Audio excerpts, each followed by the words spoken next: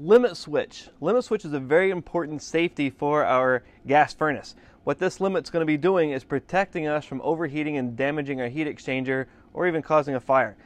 What we see on a limit switch is this side here. On this particular furnace, it's back behind our combination gas valve. It's kind of difficult to see, but this is all we get to see.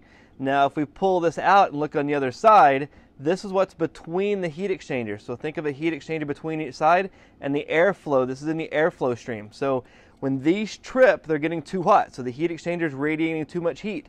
Most people, most students, their first thought is if it's getting too hot, we have a problem with their fire. But in reality, if this is getting too hot and it's opening, it's a problem with airflow, airflow, airflow. That's what you have to remember. Now we could have a dirty evaporator coil. We could have the blower on the wrong speed, dirty blower wheel, filter clogged up, return air blocked with a couch, the supply air grill shut off, supply air ductwork crushed, on and on and on. Anything you can think of with airflow is the primary cause of this tripping. If they trip enough times, they won't reset at all and you have to replace them. And also, if they get moisture on it, the evaporator coil is leaking, gets moisture in here, and it causes these to rust out and fail. And also, a house with a very high humidity can cause these to fail because the humidity is out of control and that moisture gets up in there. So let's talk about these limit switch. It's normally closed and it opens on temperature rise. So if we use our meter and disconnect our wires for ohms, we show here OL, infinite resistance. There's no path for electrons to flow. If we touch our meter together, we're seeing 0 ohms resistance, the closed switch. So let's see what we are with this switch.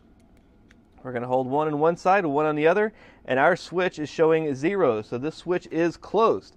So let's see next what happens when we heat this switch up, and let's see if we can get this switch to open.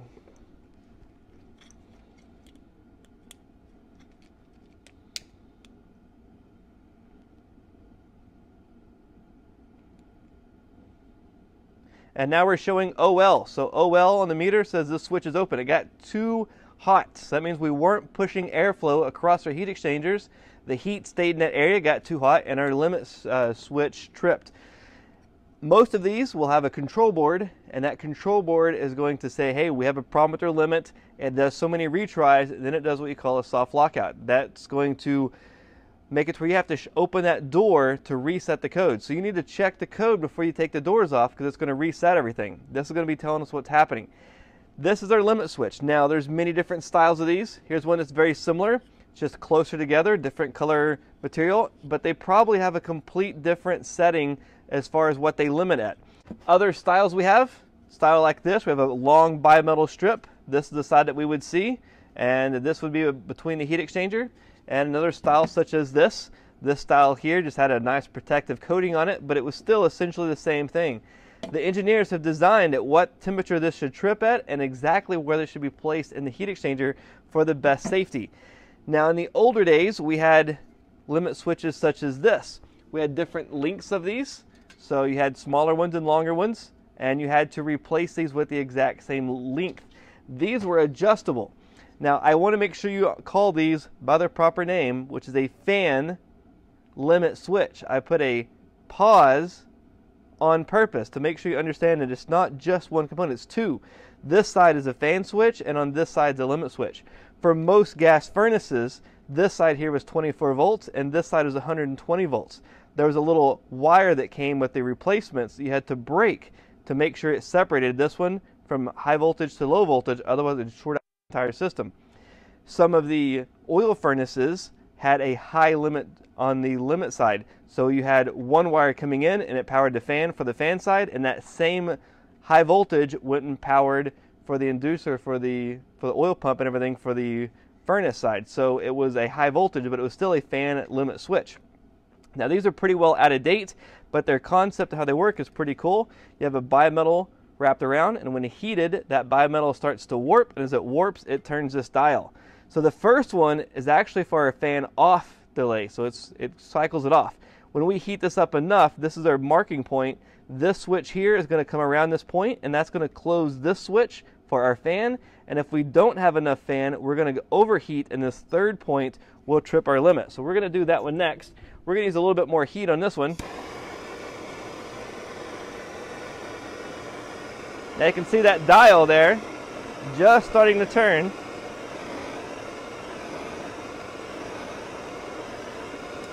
and you heard that click, now our fan would be on, so it'd be running the fan. But if we continue to heat this up, we'll get to where this third limit is over here, or that third point. That is our limit. That's going to shut off our combination gas valve. So we heated up that little extra bit, and we swung over, tripped our limit switch. That would shut off the combination gas valve, stop the heat. The fan would stay on, so we're moving air across this to cool the heat exchanger and cool this limit back down. Now, as we have time, as we go through time, this is going to cool off. Eventually, our limit's going to cool off enough, and you're going to hear a click. That's the limit switch closing again. So right now, it's OL. As soon as we hear that next little click, this will go down to 0 ohms of resistance. That click, we're down to 0 ohms of resistance, and as it cools off, we'd have the fan running. This would cool off more. If we thermostat satisfied, we'd cool off to this point down here, and it would cycle the fan off. So fan, limit, switch.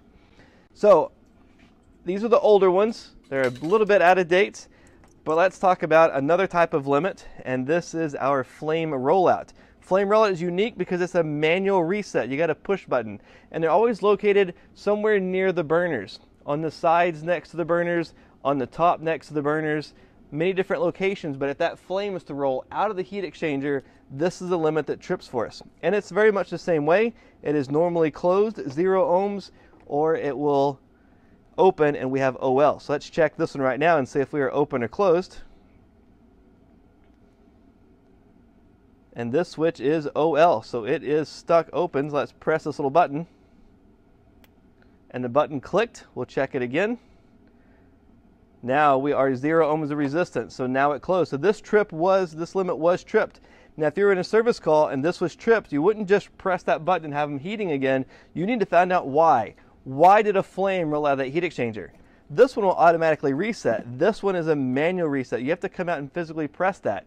Make sure you know why. Why did it trip? And when that furnace fires up, make sure you're standing to the side, because that flame's going to roll out towards your face. So you want to see what's causing this limit to trip, because that's kind of a big deal. Here's an example of a limit. We have a flame rollout, and it took a little bit of time before this limit tripped, and it charred these wires right here. So you want to make sure we know exactly why that flame's rolling out. This particular one, we can see the bimetal. This one's inside of a casing. But you can simply, on this one, push that bimetal up and reset it. Now, sometimes they're wired in series to the limit, so the control board doesn't tell you exactly which one the problem is, but it's wired in series. In series means into, out of, into, out of. Here's some more. Most all of your rollouts are in series, into, out of, so on. But that is our limit switch. We always want to check and make sure they're protected. Now we have one more kind of limit switch involved, and that limit switch is going to be our draft hood limit. And our draft hood limit is located up here on this side.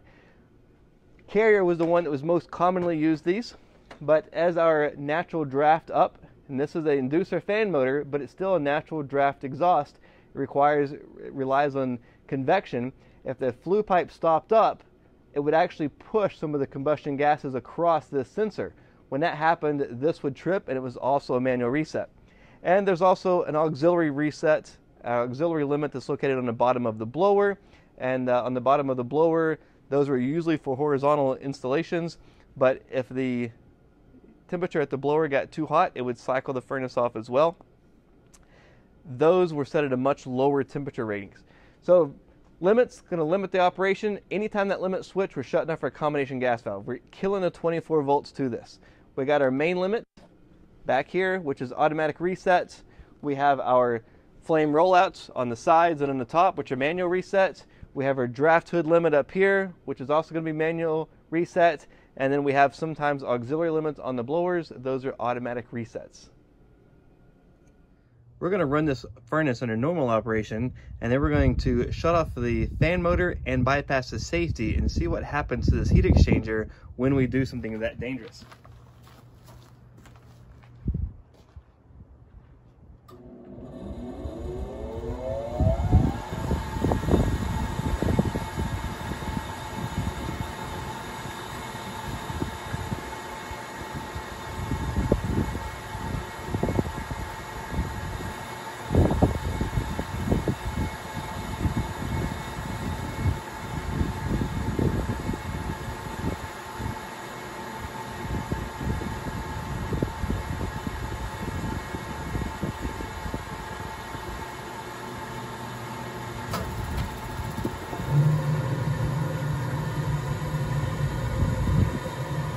immediately when the heat exchanger ignites, or the furnace ignites, you can see the discoloration on the thermal imager, although just to the plain sight, there's no change whatsoever. Shortly the blower motor is going to come on and it will start to cool that heat exchanger off a bit.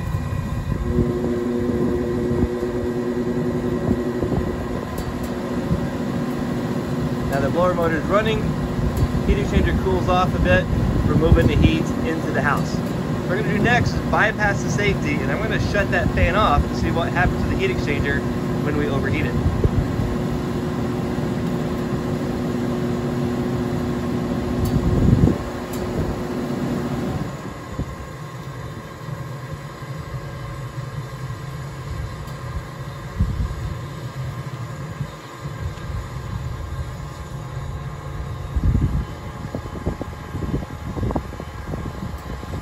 See a massive amount of heat building up, especially in the bottom, and some of the heat exchangers actually starting to discolor, and we're getting a lot of soot coming out of the furnace itself, so it's really overheating really bad.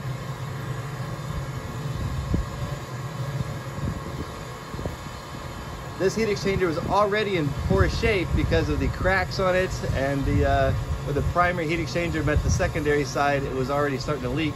So this heat exchanger is already bad to begin with. Now we can see the massive amount of heat building up here in our thermal imager. This furnace is overheating, and it's just a matter of time. Now normally the limit switch would have failed, but we have it bypassed, which you should never ever do. Now we can see that the heat exchanger is actually starting to warp inside of there. So the tubes are starting to separate. They're actually starting to bend. The whole area is now overheating right here. And we have a lot of soot coming out of the combustion fan motor, so it's in really, really poor condition. Now the whole entire thermal imager is really starting to just massive amounts of heat right there, so it's a very dangerous situation.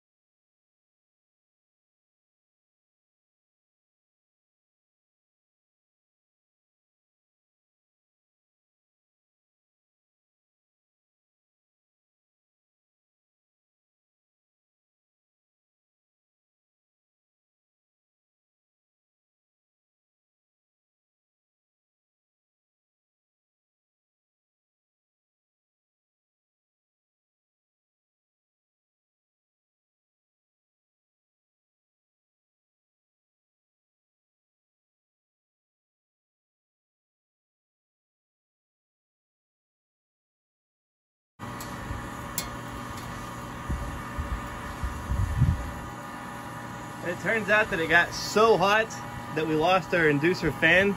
It's not pulling a proper vacuum to our pressure switch. System shut down, and I think our limit switch have tripped also. We'll have to open it up to verify. We can see how it's definitely did a lot of damage to that heat exchanger. We're going to energize the fan to start cooling this back down.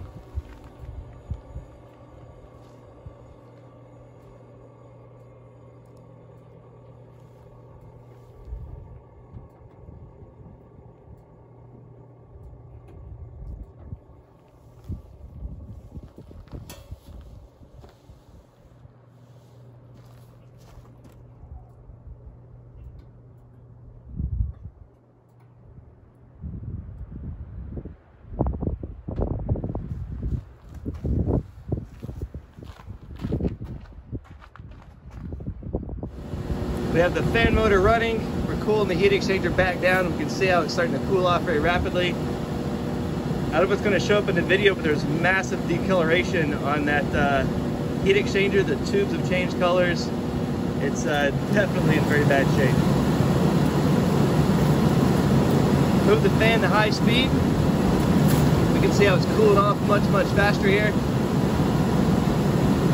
Still very, very hot.